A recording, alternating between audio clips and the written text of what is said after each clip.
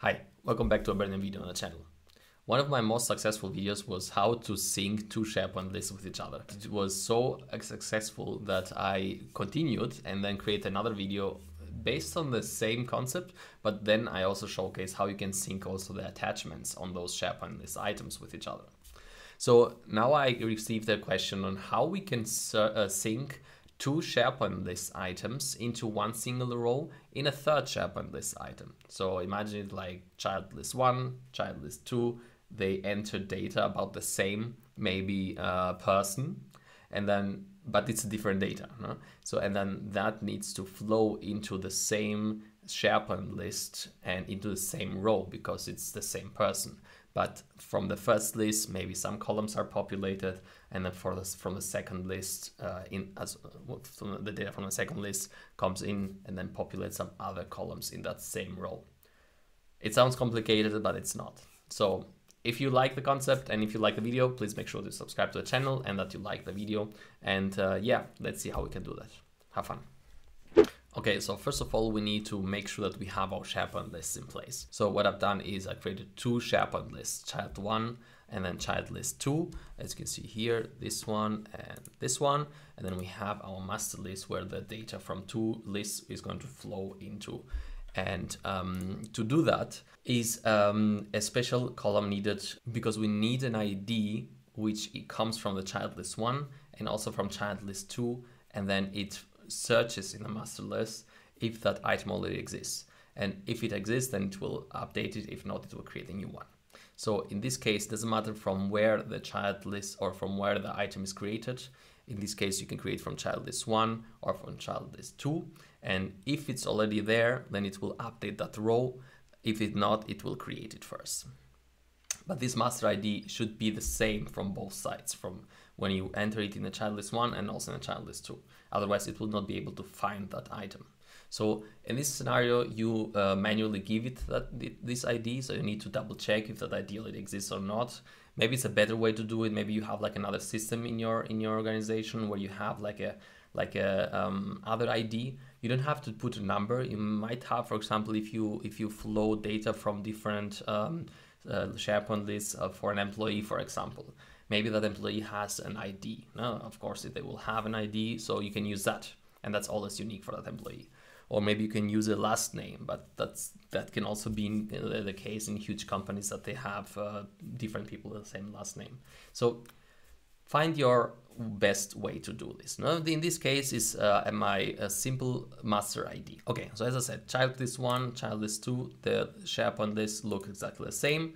To improvise or to simulate the different data coming in, I'm going to use from the child list 1 the ID and the link, and from the child list 2 the ID and the link as well. That's why in the master list you see here except of ID and title, and also the general here master ID, first name, last name, phone number, and email, which is the same like here. You also see the child list 1 ID and the child list 1 link, and the same for the child list 2 ID and the child list 2 link. So now let's see how we can do this in Power Automate. Okay, so now we are in my Power Automate web client, and I'm going to select here create, and I'm going to say automated cloud flow. This will be child 1 to master list demo. It's called like that. And we want to see here when item is created or modified. Click create. And then we need to fix this connection first by selecting the site address and the SharePoint list name of the first child item or the first child list. And yeah, so what we need to do next here is, let's click here, show all. And no, that's it here. We have the trigger. No? So now we need to get the items because we want to check if the item already exists. Get items, and again, place our site and our list. And here in the get items, we have this show all option to see the rest of this advanced filtering. And here in the filter query, we need to see that, where are my lists? Where are my lists? Where are my lists here? So we need to see here if our master ID from the child one is equals the master ID in the master list. And if yes, it will update. If no, it will create. No, we know that. But that's the comparison we need to do first so that we can see if that item exists or not. And here in the get items, as I said, filter query, we need to take the dynamic master ID from our trigger and then compare it equals with EQ to our column value in the master list. But since that's not dynamic, of course, we need to put it here, master ID. So it looks into that query and it gets the values from the master ID column. Okay, so now we should be able to filter that query. And next we want to add a condition and say here in the condition that we want to see the length. I've already prepared this, save some time. And I'm going to write it here in this expression box. And here you can see what we're doing. So let's see, is it big enough? Yeah. So in the so we use the outputs from this get items and we grab the values. So from the body, the values. And then we count or we measure the length. So we count the items which are in there. And that function goes into the left-hand side of the condition, and then we compare it if it's equal to 0. So with this new designer, I've had some troubles just writing 0 there. So for that reason, I go into the function box here and I write 0. That's it. Click add, and then it enters it like a function. I don't know why. I don't know why. In the old one, it used to work with just writing this 0. Okay, but yeah, so I hope they will fix it someday. So we have the condition now. And if it's true, so that the length is 0, it means that the item that's not there, we want to create a new item. Create item. So there it is, create item. Let's select here again my shepherd site and then also the list. And this time we want to create in the master list, of course. So this will load now the fields. We see here 0 for 11. Click show all. And I'm going to select here the dynamic data coming from our when an item is created or modified, because that's the place where the item was created. So we grab the title, we grab the master ID, we have the first name, the last name, the phone number, and come on, the email address. Sometimes it's not there. As you can see here, you say, oh, where's my column? But yeah, with this new designer, you can they have like grouped it and make it a bit shorter. So you need to keep an eye for this see more option here. I mean, you see that you can click it because the hand pops up when you hover above it. But yeah, keep that in consideration. So here we should have our email. And now what I meant with data come from the first child list and the data come from the second child list, you can see here we have these columns. And because I'm writing data from child one list to master, I want to write here the data that's going to come from this SharePoint list. Again, ID and link is just because I wasn't too inspired to write any crazy columns coming from two different lists. I'm just taking the basic columns that are already provided.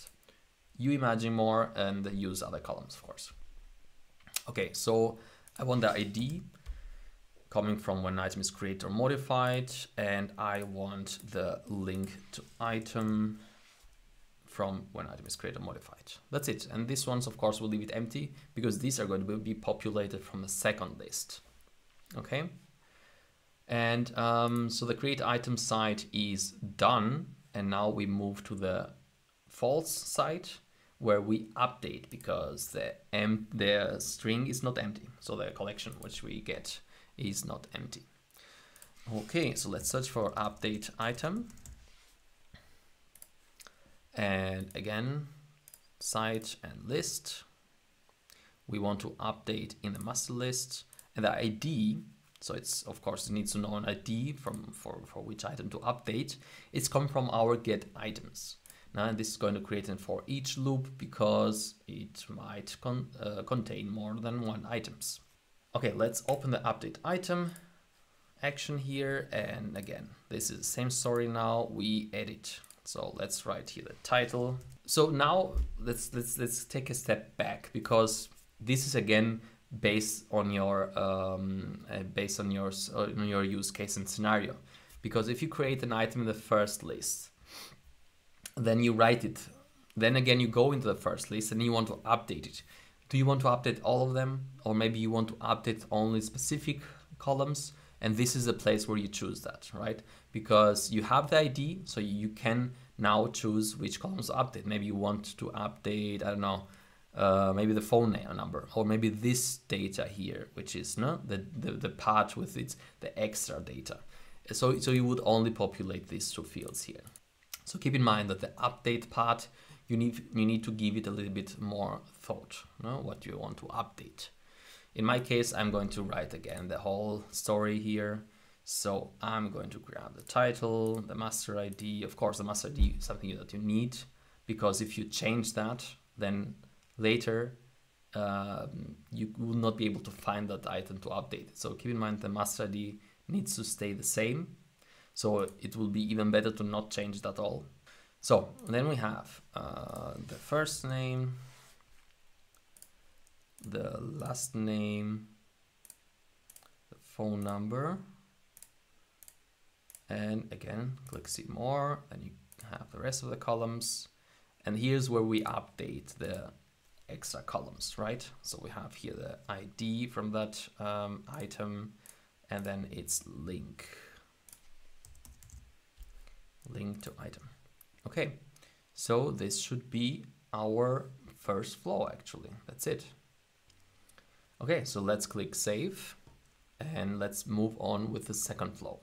So we are back now in the flow editor in the browser. Let's click new flow, automatic cloud flow, give it that, that name that we prepared. This is child 2 to master list. And then it's the same story. When items created modified. Actually, we could even duplicate that flow. But anyways, I'm going to speed this up because it's exactly the same. And yeah, have fun.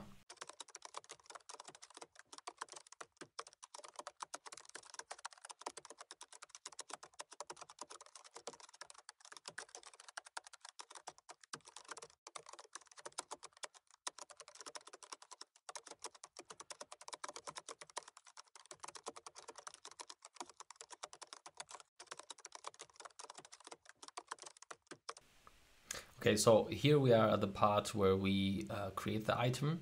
And as you can see, I'm of course not going to use these two columns because the data now is coming from the second child list. So I'm going to populate these ones.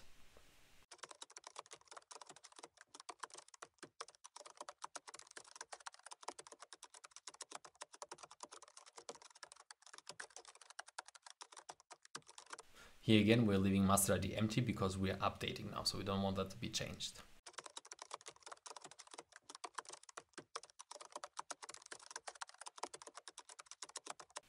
And again, we are updating the last two columns here because those are the ones coming from the second list.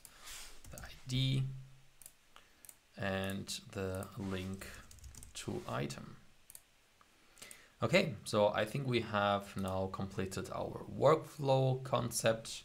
So next, now we have to test it out. So how we're going to do that is I'm going to create an item in the first item, in the first child list.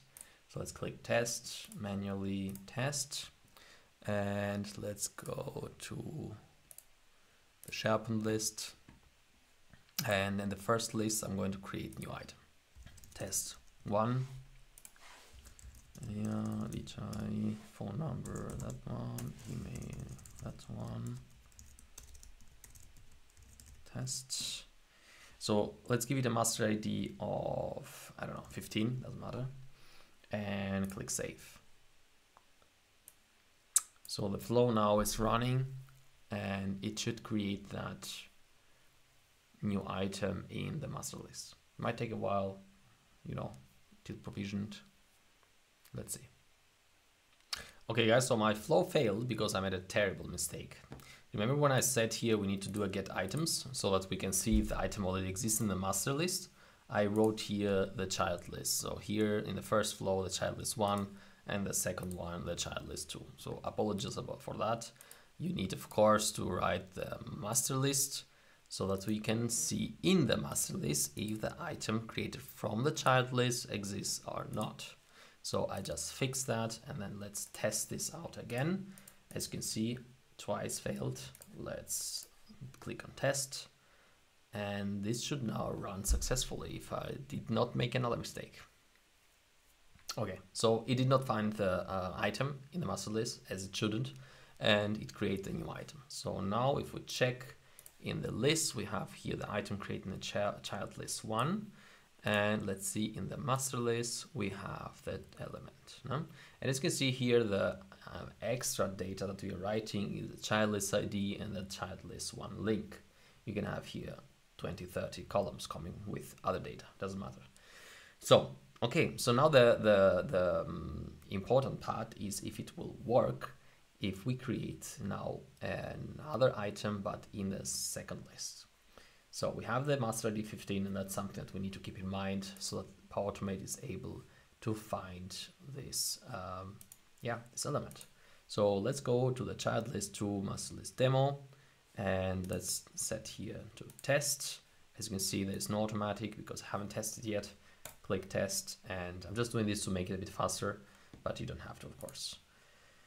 Okay, so let's go to the second list and then create here some data. Let's click new demo or test 1. I think it's the same one, right? It should be the same one. I mean, this whole use case scenario, you need to make it a bit more, make more sense, but the tech behind it, as I'm showing it will work. So let's assume that this is the same person, so the base data should be the same. And let's write here that one. And we have here the phone number 1234564. 1234564. The email was some crap like that. And then test. Okay, so the master ID was 15. And that's it. Let's click save. Let's take a look. Power Automate in the background should receive now the flow or the request. Okay, so we are back in the old designer because I had to refresh a couple of times. And yeah, it looks like it ran successfully. It updated, so it looks like it found an item as it should, right? We have already created it. So let's see now in the SharePoint list. This is our second child list, and then in the master list, if we refresh, we should not have a second entry, but we have the same entry, but this data now has been also populated. So as you can see, it works. This is how you then flow data from 2 SharePoint lists into one, but also in one single row. Easy and simple. I hope you liked it, and if you did so, please make sure to subscribe to the channel. And if you have any questions, let me know in the comments. And yeah, I hope you liked it. Give it a thumbs up and catch you on the next video. Bye. Have fun.